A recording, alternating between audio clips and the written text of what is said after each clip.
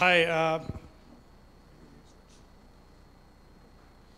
hi, I'm Soumen Bhattacharya. I'm one of the co-founders of Vault Medical Records. And by the way, Noel, I live in Frisco, so it'll be awesome to have it. So I'll tell you before we go into the slide in detail. So Vault Medical Records is really an electronic health platform.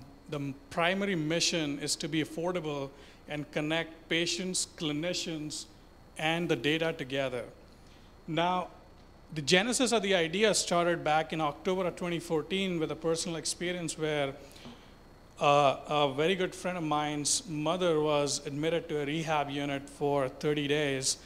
And the first 3 days when I was there to visit her, and the therapist will come in, ask exactly the same questions as a doctor would, and as a nurse would, as a nurse tech would, as a radiology tech would, exactly the same questions. And it was very frustrating for her because it just seemed like you have taken my information, why is it so complex? Now, when you look back and you peel off the surface, what you'll start noticing in this space is people who are in the hospitals, the doctors, the nurses, the therapists, everybody, they are working as a team. They are in a huddle, they know about the patients, they are communicating, they're talking, they're always discussing about the patient.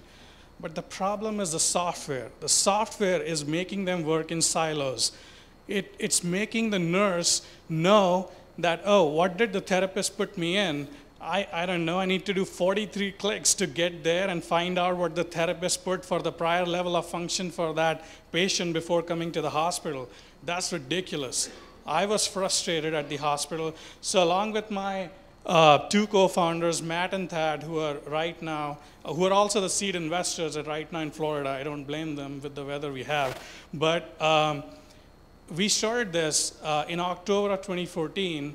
And earlier this year in 2016, we came out with our MVP and won a 5-hospital contract with a rehab unit in Arizona. And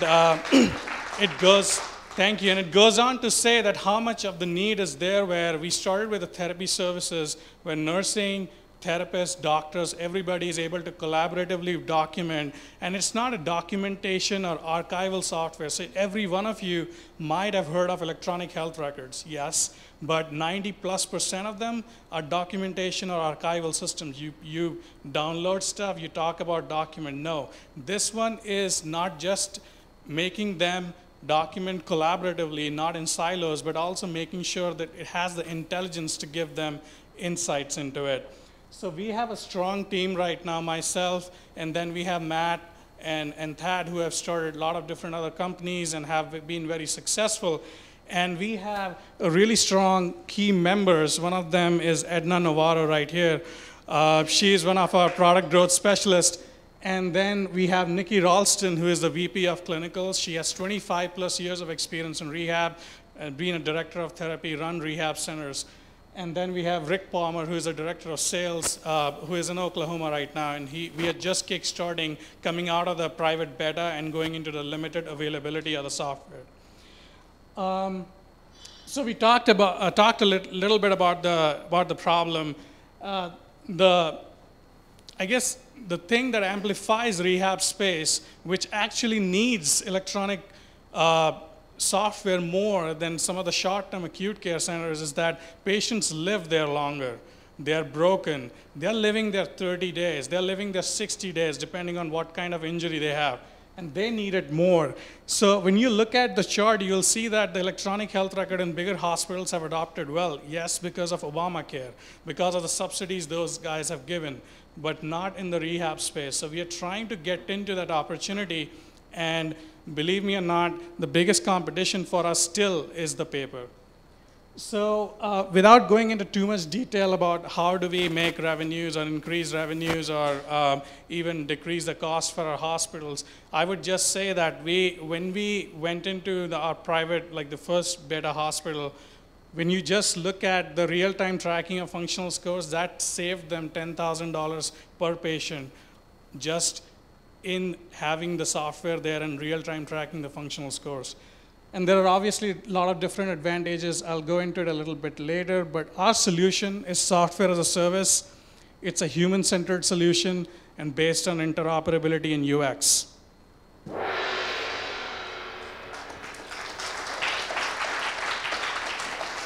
Went by quickly. It goes fast. Okay, questions?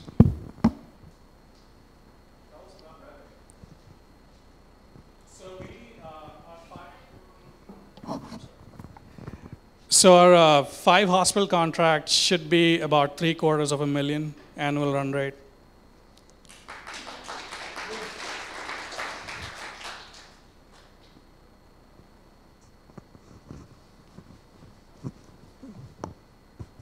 Hi, so as an EHR, what are your operating costs? Are you guys processing each claim yourself, or are you pushing it out to the existing houses that they already pushed to? Yeah, so we are not a billing company at all, like how most of the electronic health records companies started.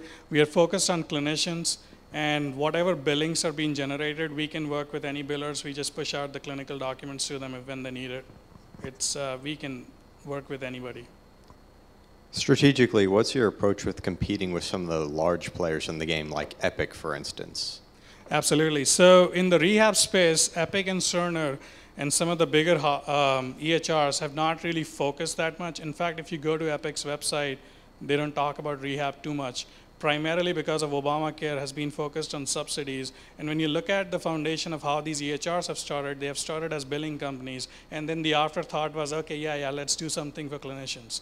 But we are actually we are by the clinicians, like Nikki, you saw. We have a panelist, about 15 therapists we work with closely, and we work with usability. So we are completely focused on how clinicians use the software.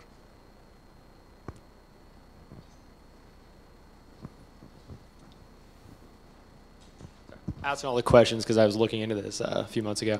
But so one of the biggest challenges that I saw when I was looking into it was convincing these large institutions to switch from their current software to the new one, because they're busy with caring for the patients, and now they have to learn a whole new system. So what is your training, and how do you convince these institutions to choose your software? That's actually a fantastic question. Glad you asked.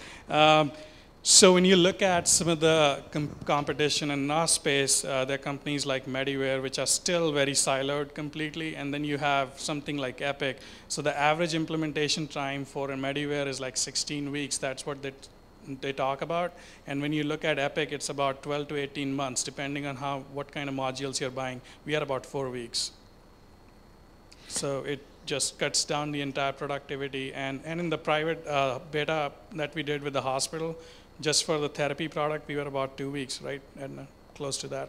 Yeah. I just heard you say that you're wanting to focus on UX as perhaps a way to ease that transition. I heard something earlier, maybe it was from Oren, I can't remember, big UX thing coming up even tomorrow. Oh, that's great. Hi, I know a little bit about this space. I was the director of IT for Teladoc. We did a lot of EHR stuff. Yeah. So are you integrating with any, or doing any cross-platform stuff, any HL7? Yeah, so we have an HL7 engine, so we can integrate. Right now, as we speak, we are actually integrating with one of the top 5 EHRs in the acute space, because they're sending us the information, but we can integrate with anybody. Perfect. That was one of the biggest challenges, was there's all these different standards out there for EHRs and finding the way to integrate back with them. Yeah, so we have an engine which actually can talk in different formats too. So if Epic talks in a certain format versus a Cerner, we can easily talk with it. You talked about generating. Sorry. Oh, sorry. You talked about generating insights and helping the clinicians and everyone work more collaboratively. Can you talk a bit about that, since we're not getting like a demo of your platform or anything like that? Yeah, absolutely. So I'll give you an example of some of the cases how silos work. So when a patient comes into the rehab space, they are staying there. Let's say the average length of stay is about 12 to 14 days, and nurses have to do certain things on them. So let's say they have certain goals for it. And similarly, therapists will have certain goals for the patient to get discharged from the hospital at the end of the day. What happens today is most of the softwares, nurses do their thing, therapists do their thing, and then doctors have certain things that they have to take care of. But nobody's really looking at, well, nursing wants to take care of bathing problem for the patient, and there's an occupational therapist who's also looking at bathing problem, but they're not talking to each other on the software. So they have like different goals which can actually conflict and cause medical errors, which is, by the way, the third of the issues here in this industry.